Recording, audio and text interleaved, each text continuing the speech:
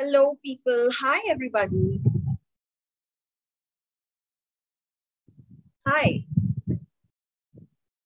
I hope I'm live and you can see me. Can you see me, people? Come on, message me and let me know.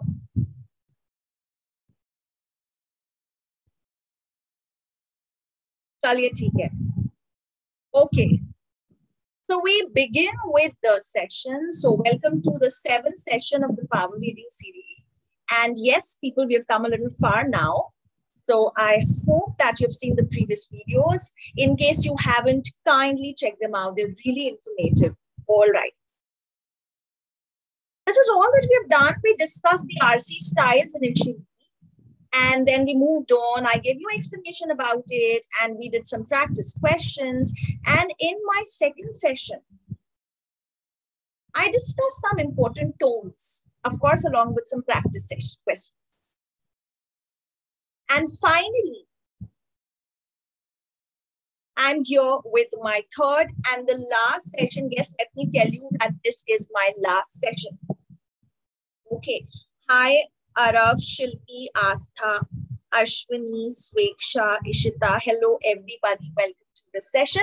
And yes, let me break it to you. This happens to be the last session. And I am very much hopeful that you've benefited a lot from this series. You've learned a lot. You got some vital insights into it. So being the final thing, all right, let me straight away get to the point. Now, those of you who believe that, oh my God, what is this? The slide is flooded with so many words. Let me reassert. Yes, tones are about words. It's very important. See, vocab is a very integral part of it. But at the same time, you also should know the technique of gauging the tone. That's why my sessions are replete with examples. All right, and with practice questions, that you understand the nuances and the right way of gauging it. So let's do some tones one by one, and then we will try out some practice questions. Okay, Chaliye, let's start. Find some more important tones. Of course, any list is by no means exhaustive, but I tried my best to at least incorporate the important tones here. I'm not saying that this list is complete. It can't ever be. All right. So the first one is skeptical, dubious, suspicious, doubtful. And doubtful is the key word. Doubtful, जब आपको किसी चीज के बारे में doubt हो रहा है, right? Distrustful, and all these are simply synonyms. Let me give you an example. Fine, let's talk about inoculation, talk about vaccination, of course, of the COVID thing. Many people are quite pro-vaccine, while some have their reservations, inhibitions, apprehensions about this. So they do have some qualms about getting vaccinated. So imagine that the author is writing and it's clearly reflected that he has his doubts. He doesn't want to be injected with chemicals, which he has no idea about. He is definitely being skeptical. All right? Okay. Next is reverential, respectful, differential, venerating. So respectful can be called the keyword, and these are the synonyms. Of course, you can Google out or you can consult a nice thesaurus and you can come up with 10 to 15 synonyms, but I have actually compiled this list, rather curated this list, because I've seen these options as appearing quite frequently in such questions. That's why only these options and not just randomly any synonym. All right. So imagine that the author is writing about, say, Father of the Nation, Mr. Mahatma Gandhi. And he is showing a lot of respect for him, that his contribution can never be undermined. All right. And he treats him as his ideal, and of course applauds his policy of non-violence. He has a lot of respect for him. So of course the tone is reverential, or any of these. Clear here? Okay. Now this is interesting. Conversational. Now I have clubbed up conversational with casual and informal. This doesn't mean they all are synonyms. Let me clarify this. When I say conversational, it means that either there's going to be a dialogue. This is like a dialogue which is taking place between two people, right? Or maybe many people. So that's an excerpt from a dialogue, maybe. Or sometimes it could also be that the author uses a conversational tone. So here it seems as if it's not something which is written. It doesn't look formal at all, but in fact, it feels as if the author is right in front of you and he's asking you a bevy of questions, or as if he's doing a chit chat with you. It seems as if he's having a conversation with you because of the language. All right. So this is going to be conversational. Now, understand that conversational would of course be casual in nature, would of course be informal. Because in a formal language, you are very controlled while using the words. Your tone is very serious. Whereas here, it's casual, it's informal. Do you get it? So I'm not saying that conversational is the same as casual, but conversational is casual and informal in nature. So that's how I've just written them together. I thought I'll explain it to you anyway. So I hope it is clear. Yes, Sweksha, it depends. You've asked a very intelligent question that if you're writing a passage to teacher, is it going to be a respectful tone? It is supposed to be, but these days you can't be ever sure of, yeah. All right, so teachers also sometimes receive brick bats. So you can't be sure, but yes, it is supposed to be reverential. The way you're going to address any of your teachers or any senior or any elders of your family, the tone is reverential. Yes, Sweksha, मेरी अभी नहीं होगी class. This doesn't mean कि आगे कभी नहीं होगी. But as for now, yes. All right. Next tone is, and now this is very simple. Here, the author is really angry about something, you know. Some beautiful word synonyms are indignant, wrathful, enraged. Now imagine that the author is talking about a very egregious crime or a very heinous crime. And he's very angry about it. Say, for example, he is talking about some infamous cases like the Nirbhaya case or something, and he is very angry and he's fuming with anger. And he says such people should be publicly hanged. Capital punishment should be given to them. No mercy should be given to them whatsoever, irrespective of their age. He is angry. He's wrathful. He's full of rage. Okay. I'm trying to give you examples so that it fits in really well. Let me know if you have still any queries. Yeah, didactic, something that I do every day, day in and day out. Sermonizing, moralistic, pedagogic. Now, please understand what is a didactic tone. Didactic is when the author intends to teach you something. When he's trying to teach you something. And often it's more moralistic in nature. It can be purely instructional also. But often it is moralistic in nature. If you look at these words, sermonizing, where does this word come from? It comes from the word sermons. Sermons or verses from a scripture. Sermons of the Bible. So to sermonize is to, in a way, religiously or morally guide someone. So didactic is often of that nature. Pedagogy, of course, you already know, it's about the teaching methodology. So again, all these words are when you're trying to teach someone. For example, the way your mother speaks to you, I'm sure she's didactic most of the time. Or of course, any of your teachers trying to teach you how to crack CLAT, giving you instructions and trying to guide you. Got it? So that's didactic. And yes, commiserating. The keyword could be sympathizing. Okay. So if you have sympathy, as the author is expressing sympathy or pity towards somebody in the passage, the tone could be sympathizing, commiserating, compassionate, concern. No, Annapurna, incendiary is very different. I'll tell you, yes, Arav, that's right. Annapurna, I'll tell you what is incendiary. That's coming up. Okay. So commiserating is sympathizing. For example, if I'm talking about all those war-torn areas like Syria, Yemen, the lives of the children and the women, what plight are they living in? I feel really bad for them. My heart melts when I see that they have no food, they have no shelter, and they live in constant danger. Or any such war-torn area around the world. So, of course, it's going to be a lot of sympathy that will be evoked in my heart.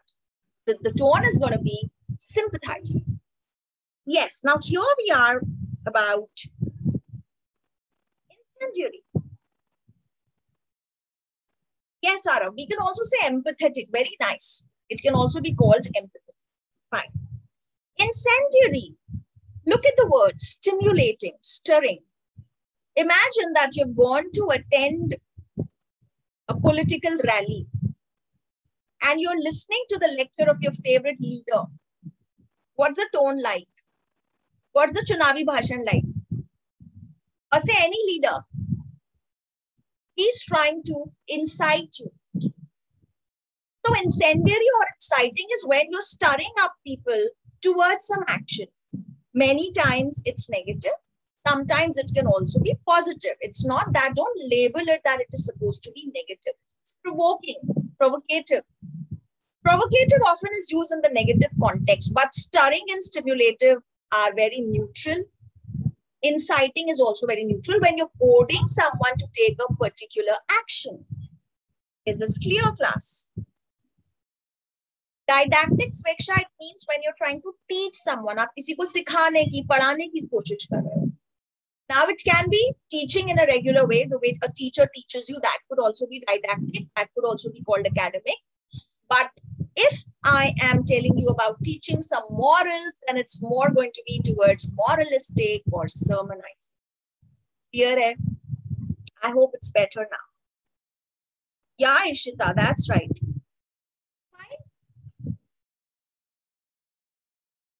Now coming to dogmatic, imagine that someone, see, all of us have dogmas or some inherent beliefs. But when we're trying to be very rigid about them, we tend to get a little pushy about it. We over-assert it. And when we talk about those rigid beliefs that are at the core of our value system, when we talk about them, we're not at all compromising in nature. We're not at all flexible. We're quite stubborn about them and we're pushy and we believe everybody should believe the way we believe. So that is where you're being very opinionated. Emphatic, you're emphasizing, you're stressing upon it. You're dogmatic, okay? Right. Admonishing. All right. What is to admonish? The words can be, the keywords here can be caution or warn. Imagine that the author is writing a passage on climate change.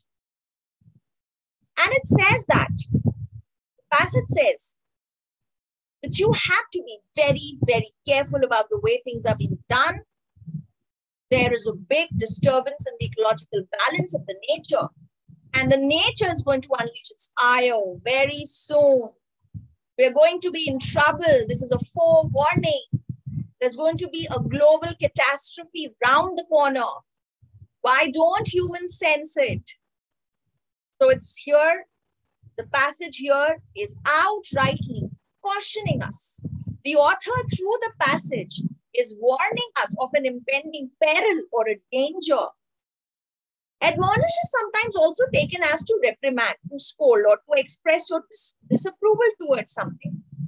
But here, primarily and most commonly, admonish is taken in the way of warning or cautioning. Now, threatening is slightly extreme or harsh in language. So you'll have to see. If you feel that the degree is very intense, the kind of words that he's using is more of threatening and less of cautioning, then you can move towards threatening as a choice. Okay. Yes, Sweksha, we can say that. Annapurna, which one are you asking about? I'm not very clear. Is it argumentative? Which one are you asking about? All right. Agreed, Araf. Wonderful synonyms you are coining. Good job. And I'm sure that you will enjoy the question section. I've included some really nice questions for you. Nostalgic, when you're walking down the memory lane, you are thinking about the good old days. Sometimes it can be slightly sad also, but it's most often when you are lost in the memories. Wistful is a synonym. When there's a longing about the past. Reminiscence, evocative. Evocative is when some emotions or memories are evoked. That's evocative. So nostalgic is purani yadein. Okay. If I talk about how my childhood was, it was so plain, so simple. Like today's children, we did not have mobile games, of course. So we used to play with dolls. We used to play with those toys of ours, simple toys, and someday just out in the sun. How we used to play around in the sun, catching butterflies, those good honest days when there were no tensions. Oh, I'm already getting nostalgic. All right, let me stick to the agenda. And finally, the last in the league, apologetic, when you have a feeling of remorse or a regret about something. Maybe you're guilty about something, or maybe you just feel that, "Arey yaar, aisa kyun hua?" You feel bad about why it happened, shouldn't have happened. You're apologetic. You have regrets about something. You are remorseful, you're contrite or penitent. These are such wonderful synonyms. I would say, Ishita, wistful is good enough. Reminiscence is also good. When you say something is reminiscent, it's reminding you of something. You're lost in reminiscence. Khushi, a very nice question. Khushi, I would sincerely suggest you to watch all my sessions of the Power Reading series.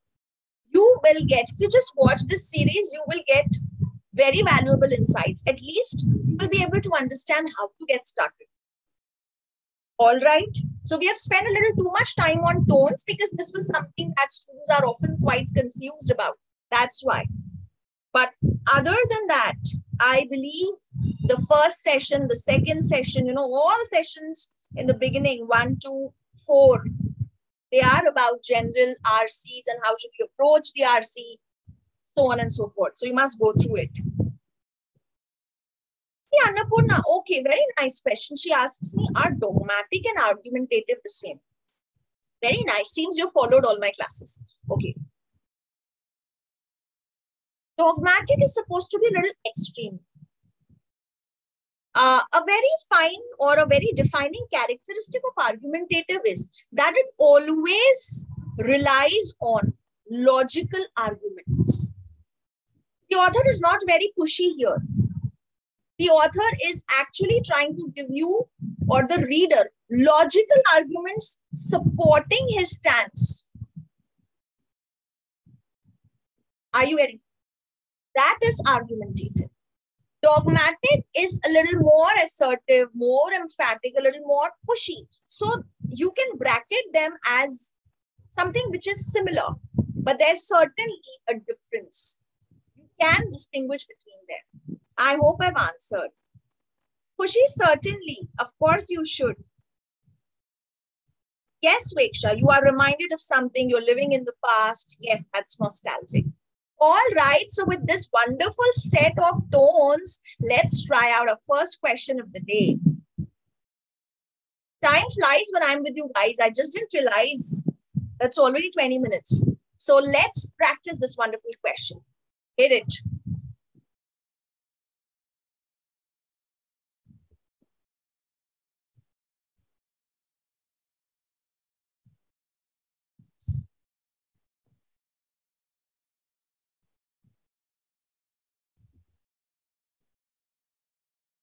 You have to read it really fast. Make sure that you attempt it fairly fast.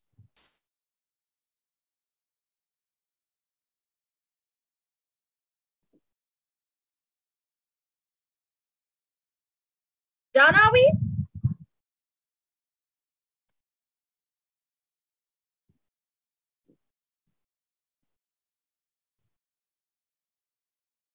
All right. Let's discuss.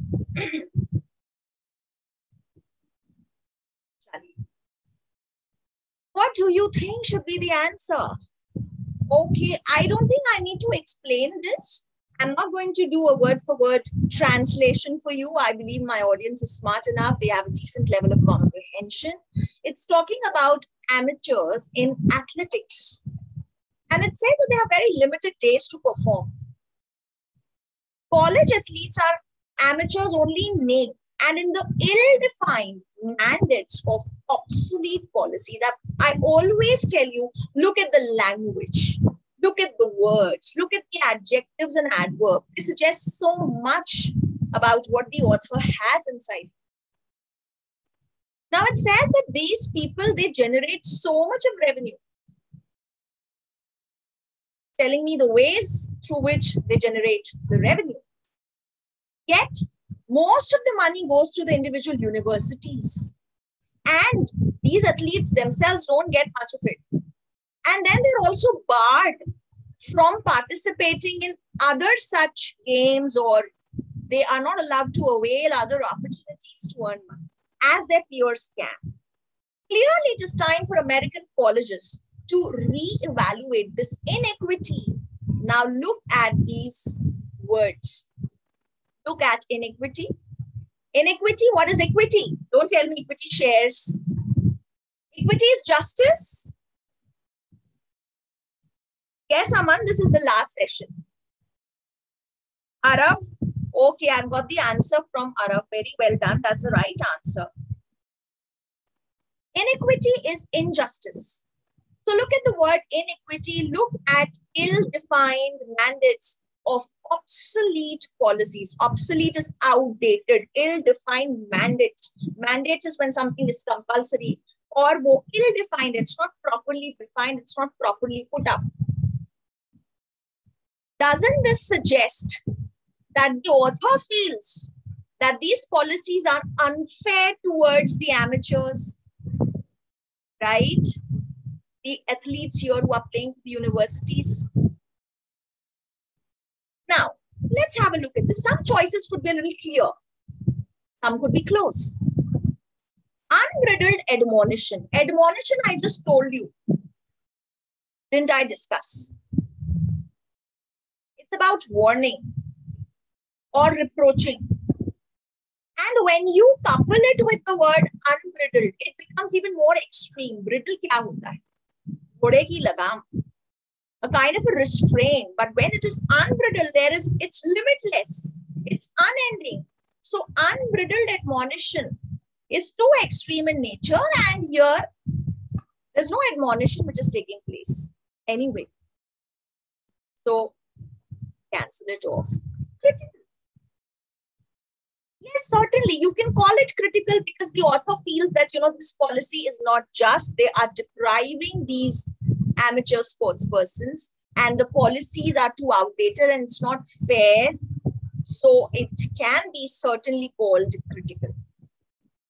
Lugubrious is sad. I taught you in my last class. These words that I discussed with you are going to reappear in the options. So anybody who has intently seen my previous videos will understand this really well. And class, if you have not seen my previous videos, 5, 6, and 7, this session will not be able to make much sense to you because you don't know possibly what are tones. I have not recapitulated that as well because I assume that you've been watching all of them. So please do watch. Wrathful is full of anger. Do you think that the author is very angry? No, Ishita, it is not. He's not enraged. Yes. Fine. So do you get it? He's not that angry. Now here, I know this was close. Of course, we have to make challenging questions, but that is when you realize that when are you going to call it angry? Wrathful is a lot of anger. I think it will be too extreme. The author should express something that, I feel like shutting these universities. I feel like putting them on arson. I am not in favor of this thing and I would go to any length to teach them a lesson. When he's being really angry, that's going to be a different language altogether. All right, here it's simply critical. Fine. So the answer is going to be B, beta, which is critical. Very well done. All of you got the right answer. Done with it? Any confusion? Oh, somebody thinks it's C. Do you know the meaning of C? C is lugubrious, beta. Lugubrious means very sad. The author is not sad. Mournful. जब आप किसी चीज का मातम बना रहे हो, बड़ा दुख बना रहे हो. No. He's not expressing his sadness here. He's criticizing the way universities are treating these athletes. So it's critical. Let's take up something trickier. Are we ready? Come on, class, let's speed up. Let's speed up.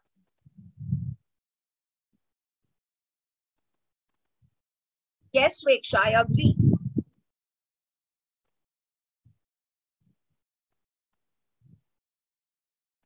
The second line was simply telling you that these policies, which are trying to limit the participation of these athletes, they're quite obsolete or outdated. The mandates क्या होते हैं? Orders होते हैं. They're also ill-defined. Okay? Do this one, the second one. Quick.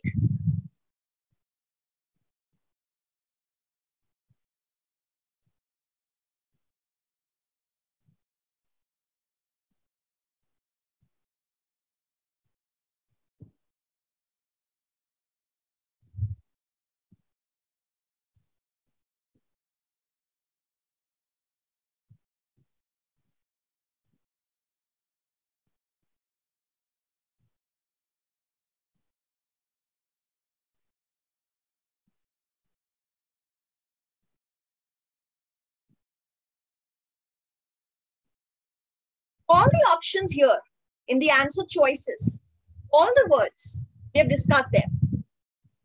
So you should be able to recall. Okay, time to discuss. Right. Let's discuss. So what is this talking about? A very interesting thing. It's about food critics. So initially the author is telling you how food critics do their job. They have quite in-depth knowledge of this, right? They're aware of the visual, tactile is touch related, and even auditory elements, and yet able to experience the smell and taste of food independently of those senses. Some people think that this is a regular thing, but there is acumen involved here. Acumen is a good understanding of something, wisdom of something. So to assess the quality of food, food critics have a lot of experience. They use multiple senses to finally assess the quality of food. And there's a lot of acumen which is involved in this. And this is an art, the author feels. However, now the author says more and more people are creating their own blogs and they can give their own advice. So it's becoming very common these days. While some might see this development as more egalitarian is more about equality.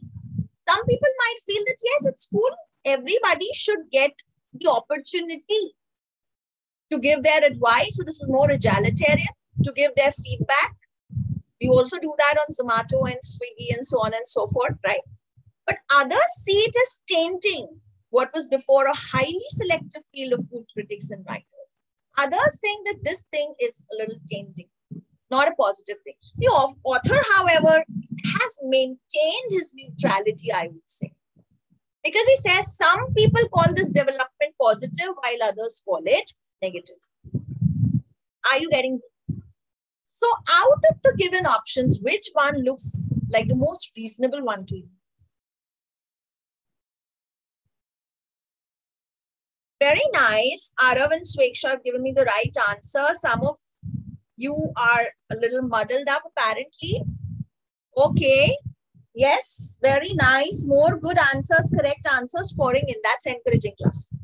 So in the first place, we need to understand what is skeptical. I just discussed this a while ago. Skeptical is when you have doubts about something. Here, the author does not seem to have any doubts about anything. He's quite sorted. He's quite clear about it. Right? So skeptical is out of question.